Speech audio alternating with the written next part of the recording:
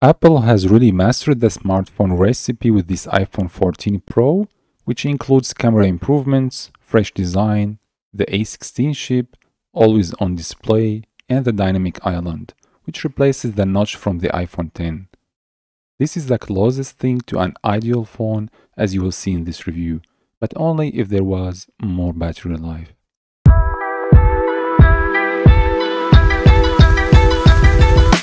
Hey all, today I'm going to be giving a full review of the iPhone 14 Pro. I will share the new main features and my thoughts on my experience. Before we get into the video, make sure to subscribe to the channel for more iPhone 14 Pro related videos. This iPhone 14 Pro that I am showing you has 256 gigabytes of storage, and I also have it in space black. The color is gorgeous and I love how it changes colors between a soft black. In the light it's almost space gray and looks pretty much like the 13 Pro.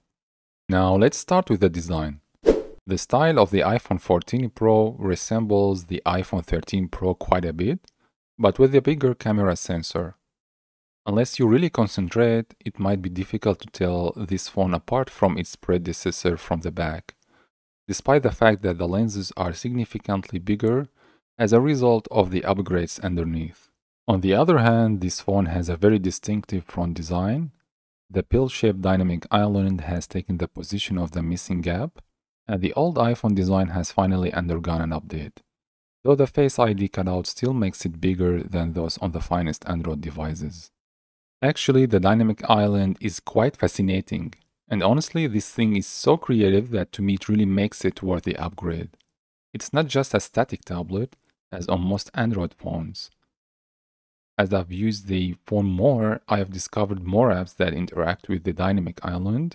It grows in response to your activities, showing animations for a variety of system functions like unlocking, playing music, setting schedules, and so forth. If you touch and hold the dynamic island while playing music, it will even transform into a media player. You can access media settings in this manner without having to open the notification center.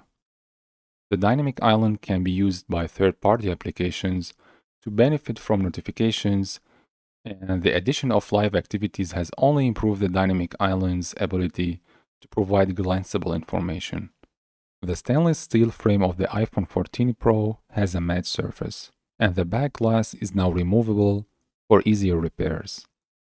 The screen is coated in Apple's ceramic guard, and the phone weighs 7.3 ounces. Additionally, just like the iPhone 13 Pro, the iPhone 14 Pro has a significant camera protrusion that prevents it from lying evenly on a surface. This indicates that if you attempt to use the phone while it's resting on a table or surface, it will jiggle. But of course, this might be easier with one of the best iPhone 14 Pro cases. Just a quick thought on the display: 1600 nits peak brightness and 2000 nits peak brightness for outdoors is incredible. The display has a size of 6.1 inches with one up to 120 Hz refresh rate. The always-on display is one of the main new features for the phone, and honestly, I love it. Android phones have had this for years, but maybe Apple is doing things slightly different, but it's awesome. Games look impressive and have fantastic visuals. The updated chipset and display on this phone make gameplay an utter delight. And this screen also provides a great watching experience for movies. This phone can capture a 12MP picture adjusted to your lighting conditions, but with 4 times the detail due to the quad pixel setup. You can also get an entire 48MP picture in its entirety in Pro RAW, with a brand new sensor that is twice as big as the one on the iPhone 13 Pro. The 12MP ultra-wide sensor also got a boost. However, the telephoto lens is still 3x zoom. It seems that Apple increased only the primary sensor's optical zoom by 2x, so you have 4 zoom options. You have 0.5x for the ultra-wide, 1x and 2x for the primary lens, and 3x for the telephoto. There are some upgrades to the iPhone 14 Pro selfie camera as well. The faster aperture of the true depth camera will result in improved low light photos. The Photonic engine is also accessible to the front-facing camera. You can easily activate in settings if you want to capture 48MP ProRAW pictures. You can see that the ProRAW option offers a lot of information. When it comes to the difference between 12MP and 48MP, you can simply see the 48MP picture is clearer than the 12MP image, which has some image fuzziness. This iPhone can capture in ProRes at up to 4K 60 frames per second or 4K 30 frames per second on the 256GB and larger models. Action mode is new this time.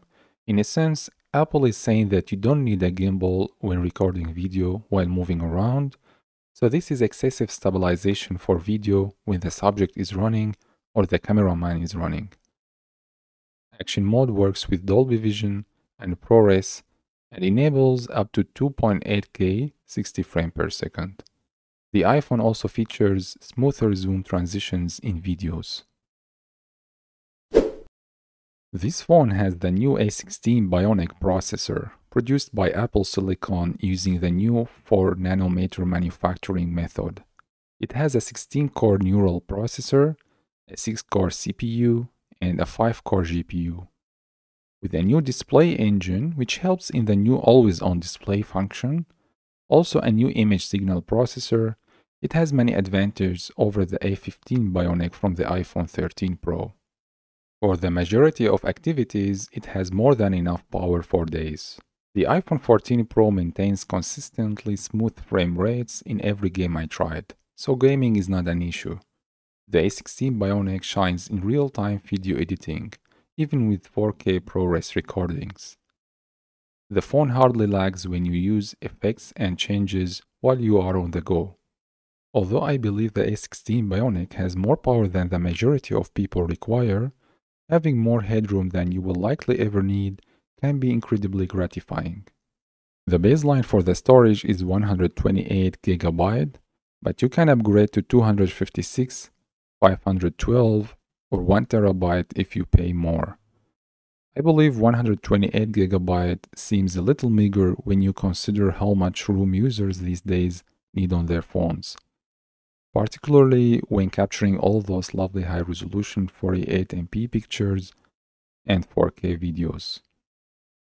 Additionally, the fact that a lot of users seem to be specifying additional capacity for their iPhone 14 Pro seems to indicate that Apple could stand to be more generous going forward.